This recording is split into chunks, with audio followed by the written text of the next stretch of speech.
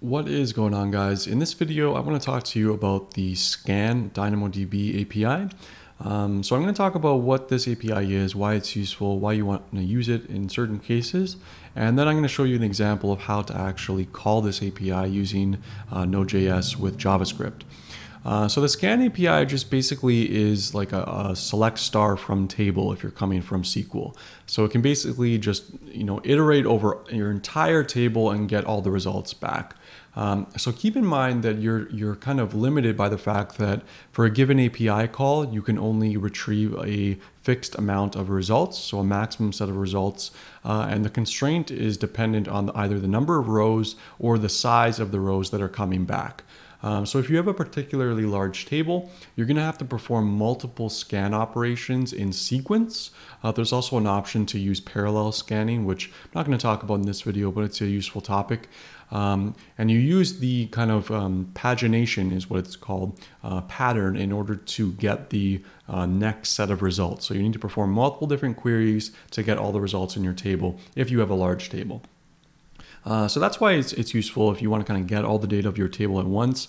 Keep in mind, it's not a good idea if you have a big table to use this API to get data in a practical way, since it can take a long time to iterate over all of the different pages to get all your data. So make sure you design your table in such a way that you can get items by ID, or get items by queries, or get items by using a global secondary index. So if you don't know what those things are, you don't know how to design a table, go check out my video on DynamoDB schema design. I also have another one on global secondary indexes that you should check out, because I talk about these details in depth. So you should know about how those work before you're kind of using this API. So let's just talk about what this thing does, how it works. So like I said, you scan over your entire table. You can also provide a filter expression to say, when you're scanning, only give me the results back that match some condition. So say you're only looking for values where, x equals 5. You can apply a filter expression on top of the scan so that you only get values back where x equals 5. So very useful for kind of narrowing down your results. Second here, so this is kind of what I was saying. So if your scan exceeds the limit of 1 megabyte per call, then you'll get back what's called the last evaluated key, and in which case you would need to use pagination. You pass in the evaluated key on your next result, or your next query call, I should say, and then it'll know where to continue where it left off.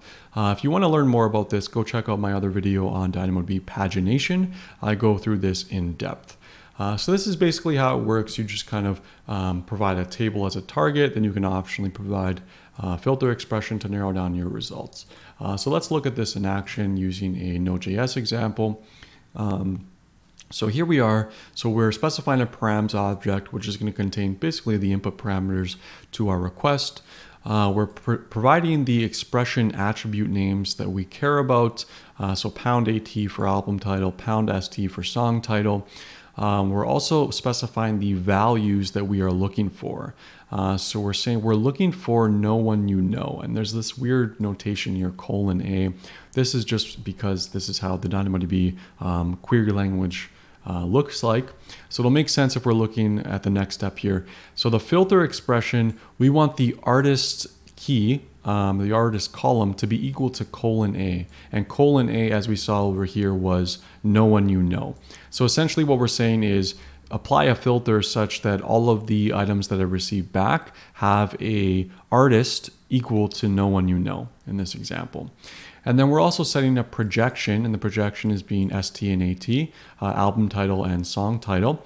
So if we combine these two things together, the filter expression, the projection expression, what we're saying here is scan this entire table, only give me those where the artist is equal to no one you know, and only give me the column attributes, album title and song title.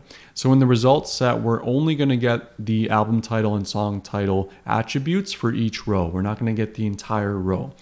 So that's what this query is saying. So we have the table name, obviously, which is required. We're performing the scan operation here, providing a callback function. If it's an error, then log the error. If it's not, then log the stuff that we get back. And this is a sample of the output that we receive back. So we get the consumed capacity, the number of items that we have kind of scanned, So no, this is the number of items that we retrieved back. And we can see that that is different than the number of items that we scanned.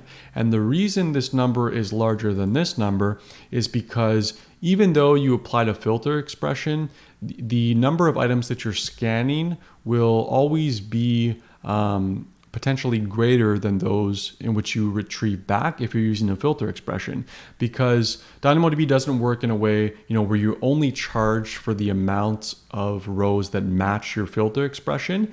It looks at all of the rows in your table, then applies the filter expression on top, and then only gives you back the subset. So that's what we're saying here. It scans all three, but you're only getting two back. So keep that in mind, because that can have an impact on the cost of your scan operation. And then we're just seeing inside the items array, we're seeing the payload, which is the rows that we retrieve back. So we got album title and Somewhat Famous as the value, and then song title for Call Me Today as the value for that column. And then likewise, we have the same thing for the second item that we get back. So hopefully this video was useful for you. If you liked it, please don't forget to like and subscribe down below, and I'll see you next time.